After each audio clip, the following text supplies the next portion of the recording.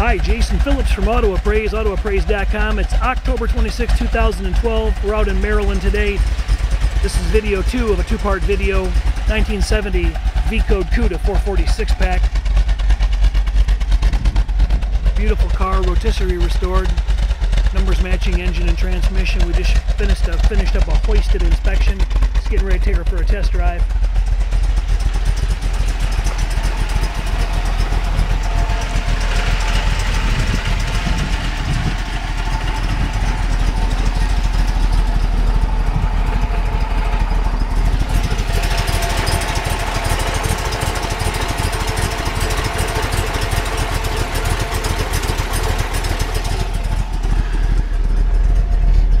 Showing about, what's that read for miles? 85,175. 85,175. Car's just starting to warm up. Temperature gauge is still down low. Gas gauge is showing. Oil pressure is at about, what, 1/3 of the gauge on, Yeah. tax operating. Take us to the left.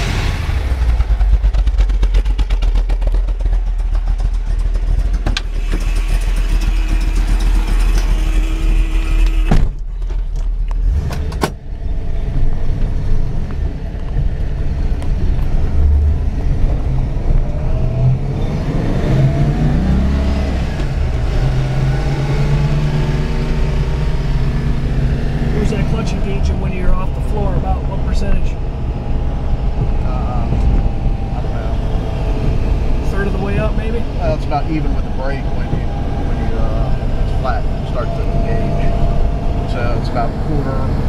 Oh, the free play? Yep. Yeah, it's what it's supposed to have right there. Yep. I was talking about when it first starts engaging off the ground, when the car starts moving. I don't know, I noticed. Okay.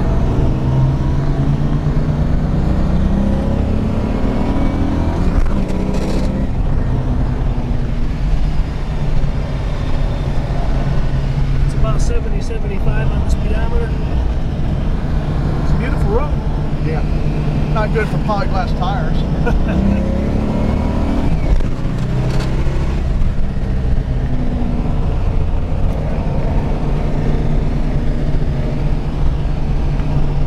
He's a runner. Yeah, it runs okay. My Roadrunner eat this car up. A Hemi, everybody says, oh, a Hemi won't run as good as 6-pack. BS. They don't know how to get them to run.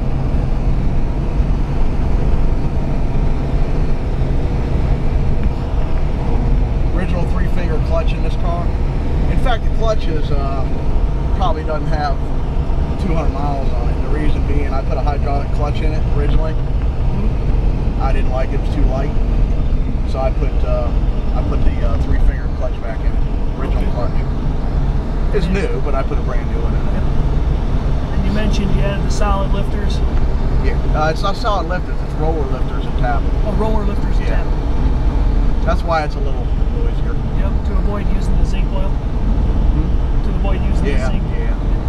Zinc additive. Yeah. It's just good for wear and tear.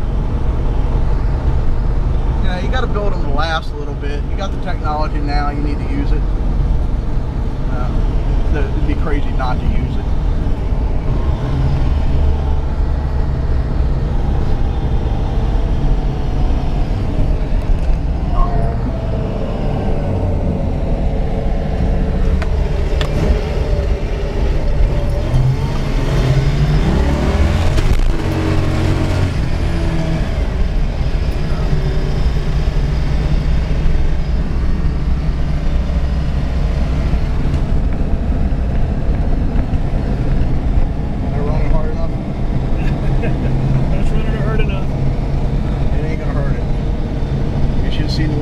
Dynoed the motor.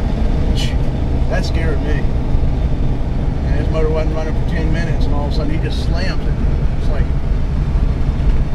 he said if it's going to blow, it's going to blow. I'm like, yeah, okay. I think it's 479 horsepower or something like that, or 69 or something. Somewhere in that range. At the wheels? No, it was on the dyno. Okay. I didn't dyno it on a dyno. I did the motor before I put it in the car. Engine on the stand? Yep.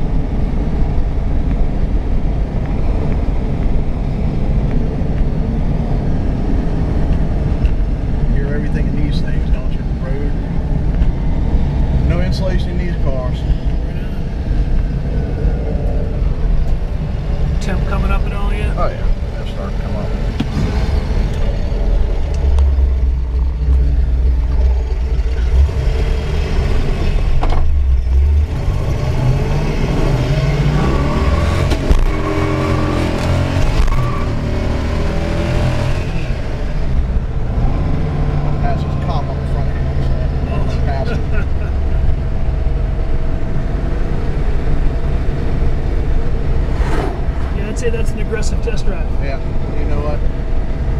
If it's going to hold together, it's going to hold together like that. I can tell you right now, Bob ain't going to be disappointed with this car. I don't think so. Killing me now that I'm selling. It's actually come to a realization that you might actually sell it. This car does or does not have a broadcast sheet?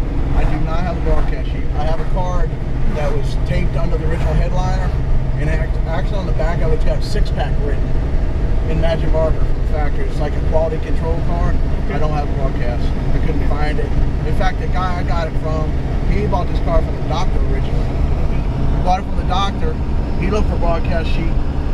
I saw this car back in the 80s, and he couldn't find a broadcast sheet then. He would have given it to the guy with it.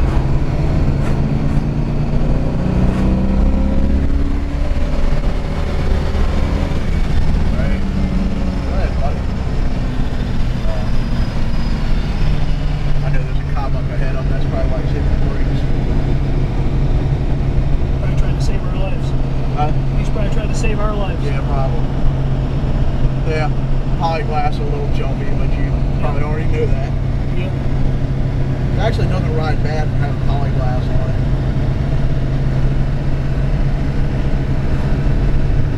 Nice original V-card. I'm sorry? It's a nice original V-code car.